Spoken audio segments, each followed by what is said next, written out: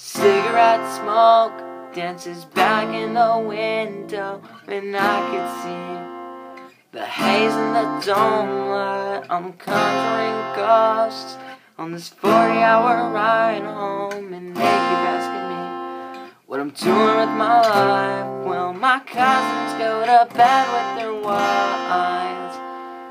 I'm feeling like I'm falling behind. Well, the highway one, I'm listening to traffic reports one-on-one, coming quietly undone. I was born run away from anything good, and escape far to sun. Sun-drenched pavement in my blood. The first thing that I do when I walk in is find a way out for when shit gets bad, and I've been looking for the tear in the screen door. I've been waiting for another disaster.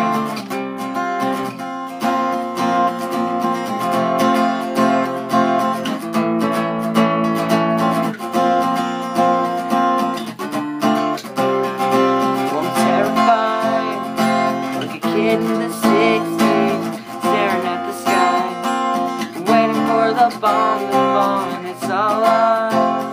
What they say about stability scares me sometimes. The emptiness I see in my eyes, and all the kid things I ever liked are tied to tragedy. I don't want my children growing up to be anything like me. I've been looking for a tear in the screen door. I've been waiting for another disaster. I was kinda hoping you'd stay. I was kinda hoping you'd stay.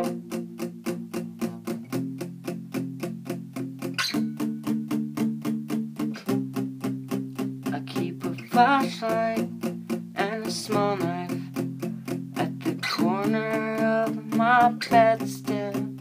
I keep a flashlight and the train times, but you wouldn't understand.